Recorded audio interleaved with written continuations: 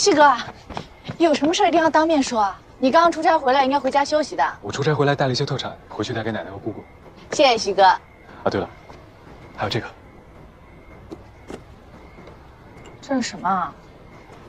这是一个小礼物。特产我能收，这个我不能收啊。小宁，你要是拒绝的话，我真该生气喽。你送我礼物，我也生气了。放心吧，很便宜的，不是很贵重。我送你一个，真的是没有销售，乖了。来，给你带上。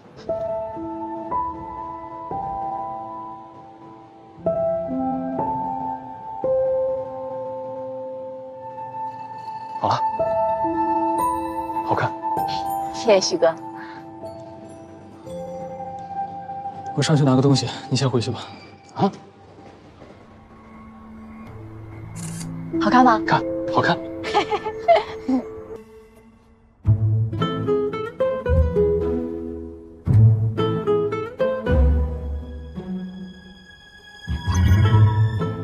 你睡了吗？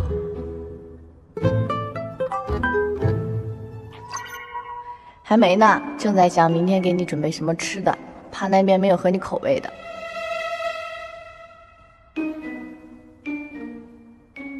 喂，老板。我有那么挑吗？不是老板挑，是我挑。作为助理，肯定是要让老板喜欢我。我现在就很喜欢你啊！喜欢你挑的东西。哦，老板喜欢就好。老板有什么吩咐吗？既然你这么会挑东西，明天一早过来接我，帮我去挑几身衣服。明天一大早不是集合要去公司统一坐车吗？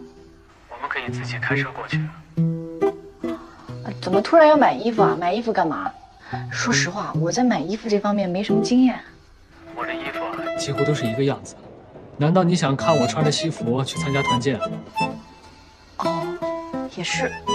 那好吧，明天一早见。好，你早点休息，明天还要开长途。晚安。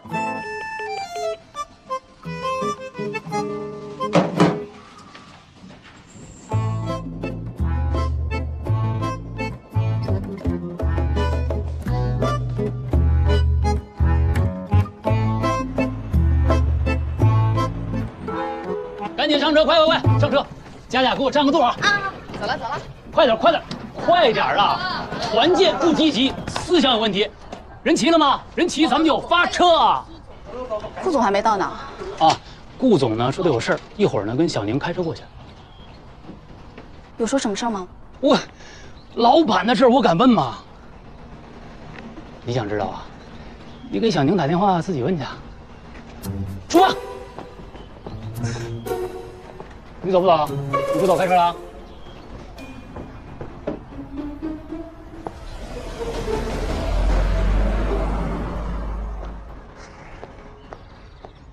老板早。早，睡得好吗？很好，老板放心，开长途车绝对没有问题。行，那先去买身衣服吧。真去啊？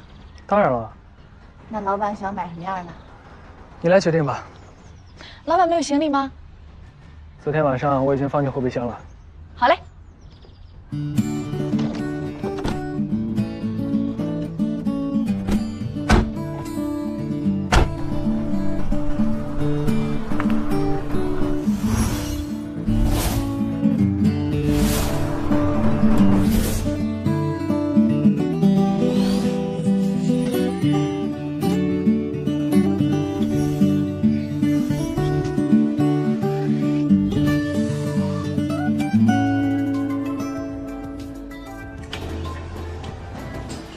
老板，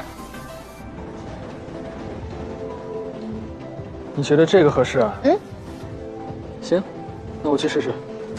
小姐，这套衣服和您男朋友那套是情侣服，你要不要一起试试啊？不是，不合适。试一试吧，不试试怎么知道不合适？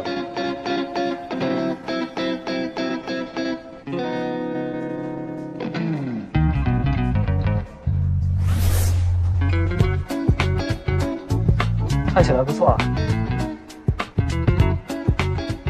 只不过这条项链……哦，这个是序，我朋友出差带回来的礼物。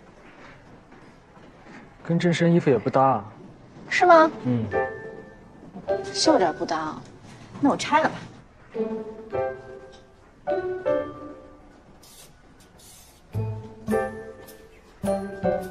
这样看着就舒服多了。行，我们这2身都要了。好的，先生，这边请。好。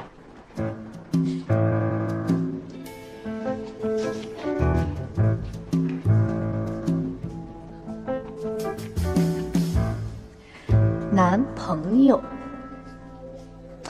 娇娘，你做梦吧？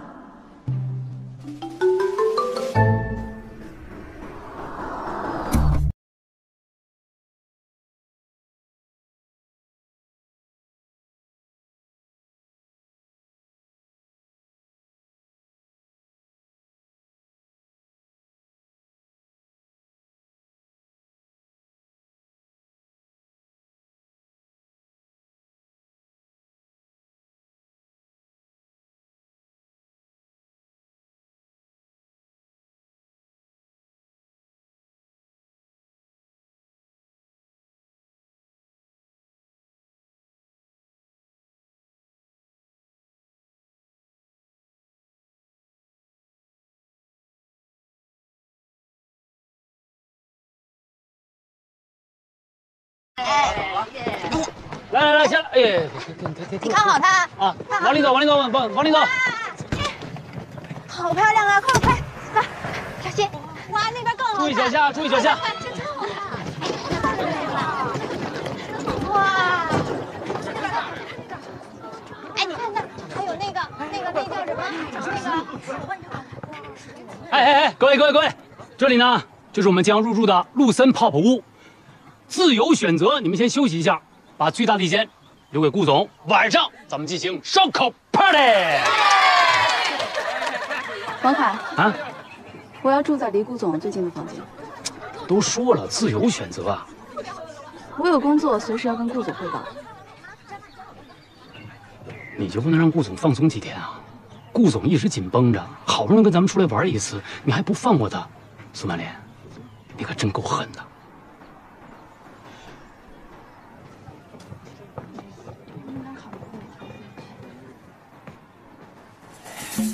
佳，你快来，过来！我住你隔壁，我都准备好了，所有的吃喝玩乐的攻略我都做足了。可以啊，我无所谓。哦，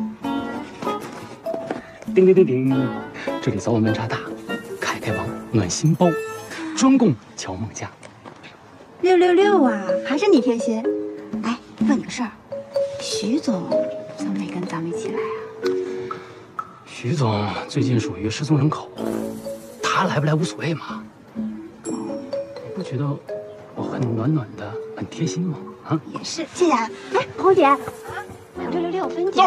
豆儿，给我照照片，来。哎，照片可以啊，把这个泡泡屋拍来。我不跟他收费啊。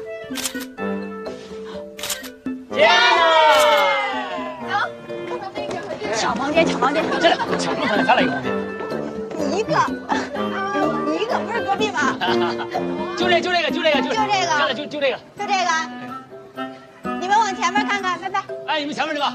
哎，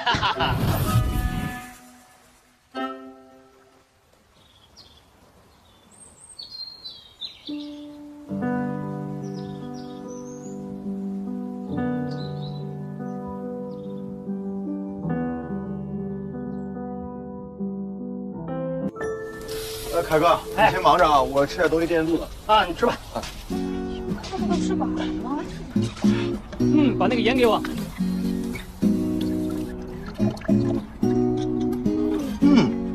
方便又好吃啊！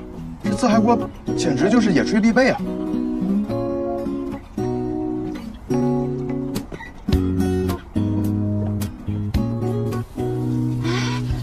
老板来了！自嗨锅，休息日里怕人呢，团建就是为了拉近老板和我们的关系。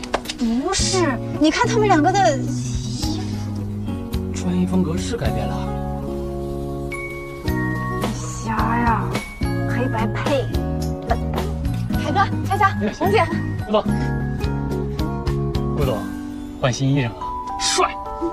也挺合适小宁的呀。对，漂亮。顾总，您先歇脚，喘口气，东西马上就好。小宁，你也坐啊。没事，凯哥，我来烤。哎，那还行啊，开了一天车，你累坏了，我来。辛苦凯哥。顾总，我知道您吃不惯这个，我让他们去酒店叫了点东西，一会儿就给您送来。没事儿，我来烤吧。哎呦，这不行，没关系，这就有烟。凯哥，谢谢你帮老板烤。哎，行，去忙吧。江小年，你还有工作没完成，明天中午12点之前你能做完吗？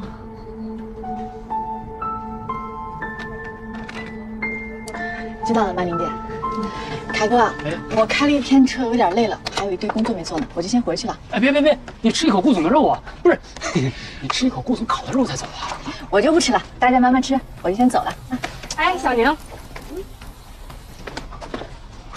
知道你要讲，但也不能不吃饭了。这个拿回去吃啊。我再看看还有什么。哎，这个花菜好了耶，我把这个拿去吧。你小宁回去吃。谢谢。先别看啊，我把房卡也给你啊，回去好好休息。谢谢红姐。客气，回去。老板，我先走了。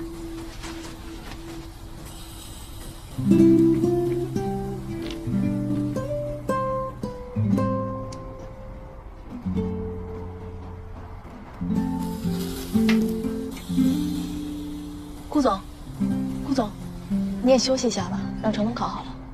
没关系，今天没有顾总，大家开心就好。对，开心就好。来，各位，把酒都拿起来。咱们，顾总，感谢一下顾总，感谢顾总啊，把我们聚在一起，营造了一个这么温暖的大家庭。为了川设计工作室，干杯！干杯！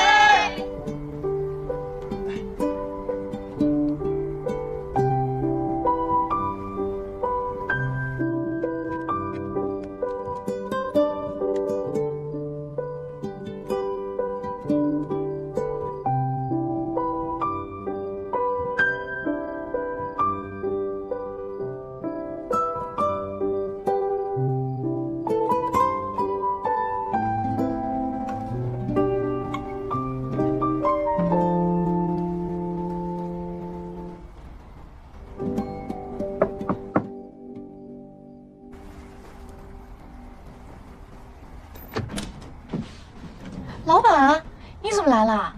你没吃完饭吧？那些东西我吃不了。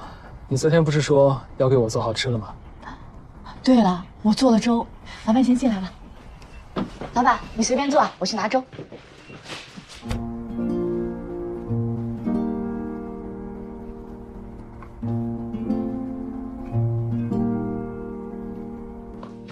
青菜虾仁粥，我熬了一晚上才熬好的，现在温度应该刚刚好。少油少盐，没放辣。虾也是剥好的，没壳。闻起来还不错。怎么样？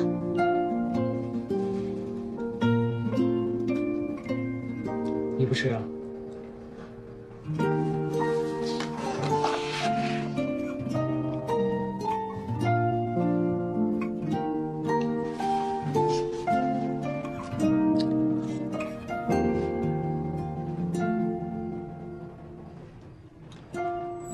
你这里做的都不对啊！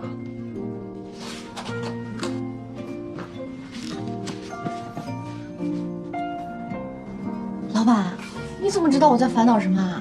我看一眼就知道你又卡住了。你简直就是上天派来帮助我的，老板聪明。我只是想踏踏实实的喝碗粥。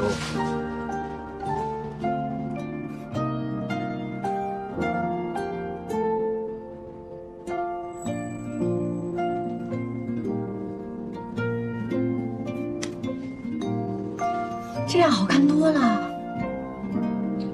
以后你不懂的就可以直接来问我，你会了也是我的财富。好的。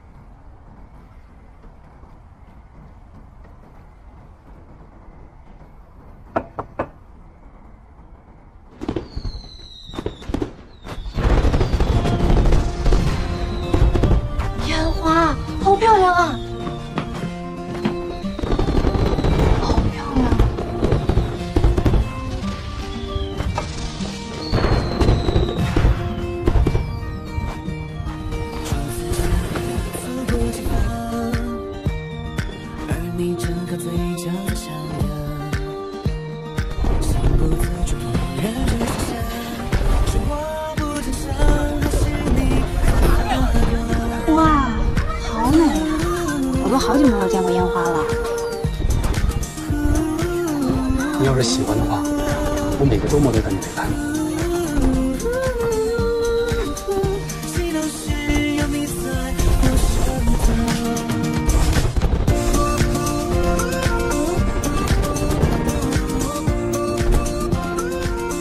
老板，你看星星。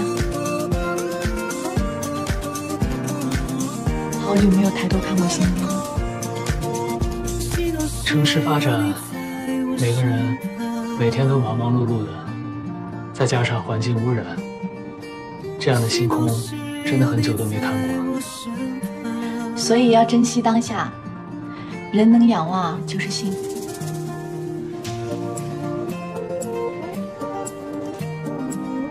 是啊，人能仰望就是幸福。老板，快许愿！我没有愿望，那你的名额借给我喽。这个也能借。第一个愿望，希望奶奶、姑姑以及我的所有朋友、同事身体健康，健康第一嘛。第二个愿望，希望公司财源广进，我会涨工资。这句话你是在跟我说吧？第三个愿望就不能告诉你喽。你不说我也猜得到。你现在肯定在心里说我的坏话呢。没有，没有啊，老板。最好是。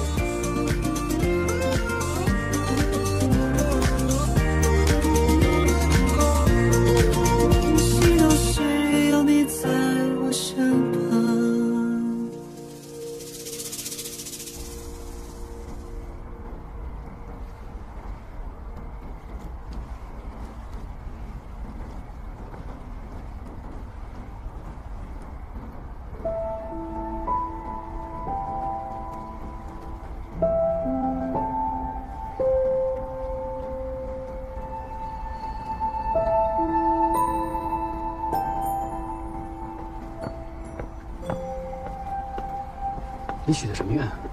希望能够早日遇到我的意中人。你呢？一夜暴富，富可敌国。富可敌国。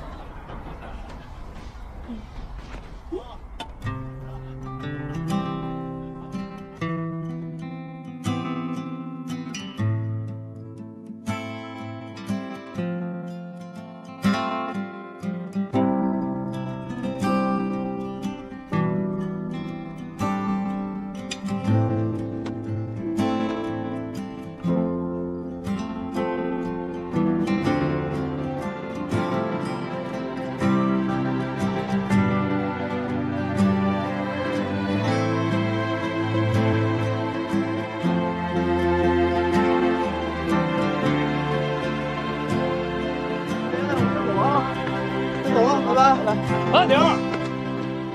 李经理再见。陈岩，以后呢，咱们部门经常聚一聚啊，大伙在一起开心，这样多好啊。嗯。行了，早点回去休息，我也走了，再见。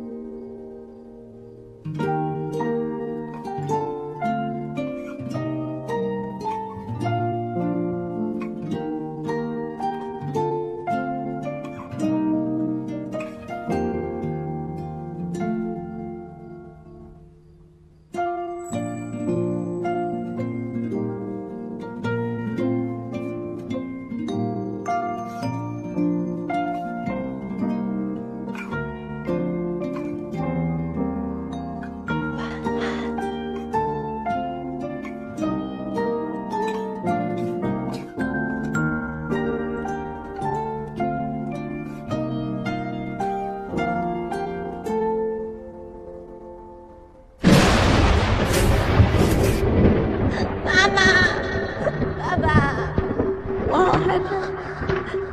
别怕，哥哥会一直陪着你的。哥哥，你怎么了？你的手好冰啊！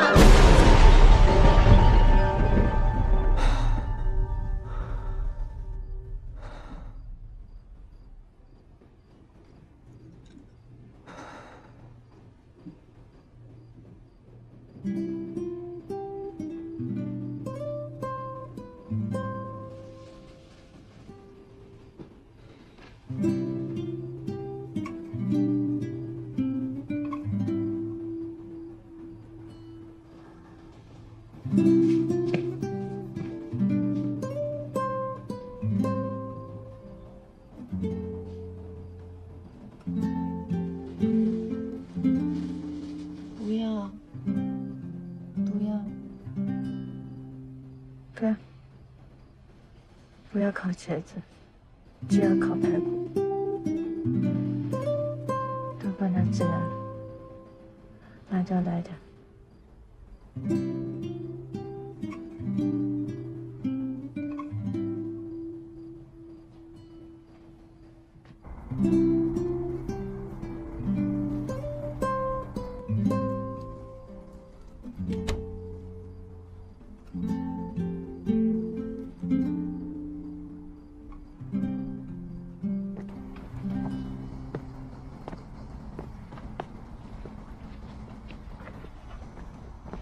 顾总，还没休息啊？那个，怎么了？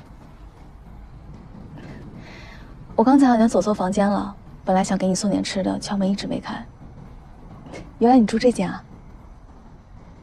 哦，不是，江小宁住这间，她工作，我晚上睡不着，就顺便过来看看。江小宁怎么样？工作做完了吗？是不是工作太多，需要找人给他分担一下？没事儿，你也知道，咱们做设计的不都是熬过来的吗？顾总，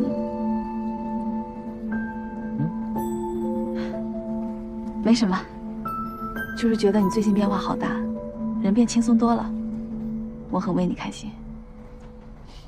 是吗？谢谢。没什么事儿的话，那我就先回去了。